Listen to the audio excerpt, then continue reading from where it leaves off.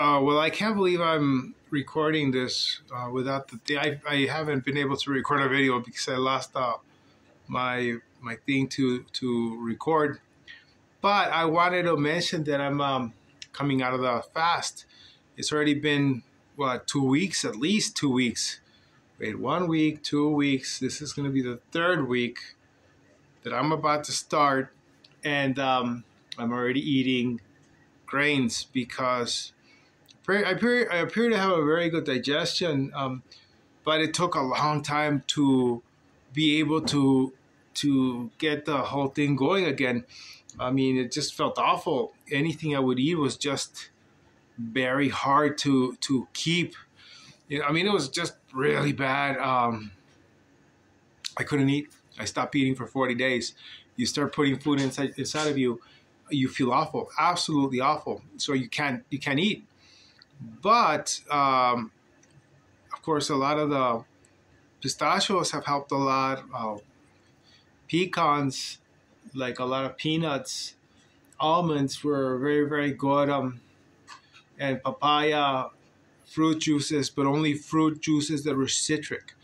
I couldn't eat any celery or any even I mean, just a couple of days ago I started drinking a carrot juice. So that has been really, I mean, I'm glad that I've been able to do that. And today was the first day I ate chicken, but I started eating chicken after I started eating sardines.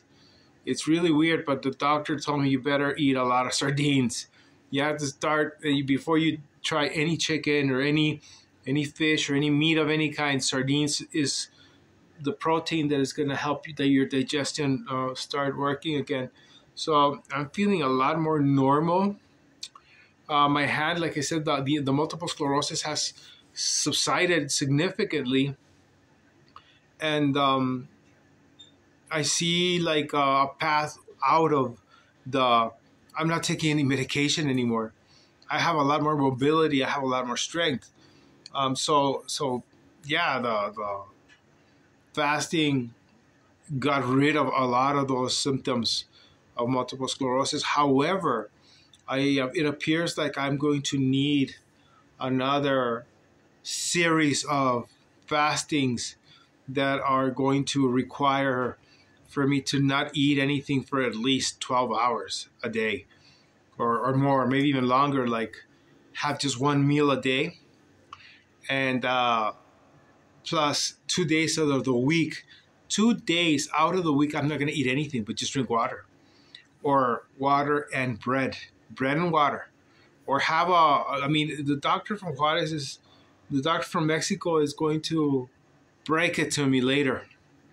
And unfortunately, he didn't tell me the whole thing until I was already 35 days into the fast, when he tells me how hard it is to come out of the fast.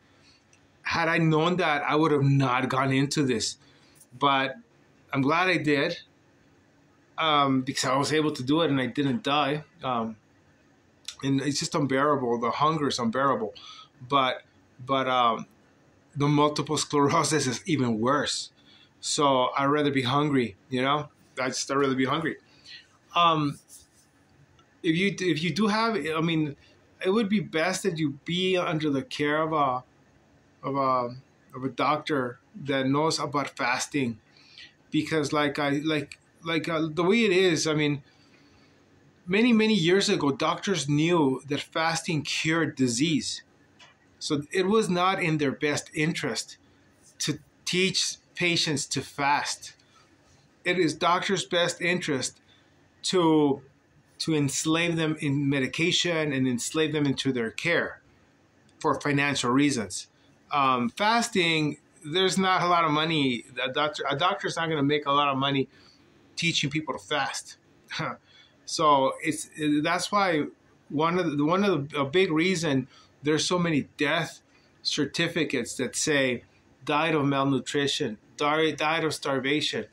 They had no idea these doctors didn't know back in the 1800s why the people died. They died.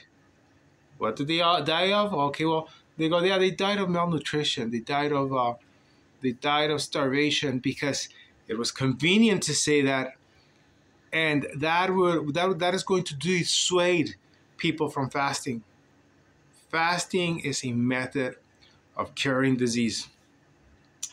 But again, you need to be under the care of somebody that knows what they're doing, that knows how to put you into the fast and knows how to get you out.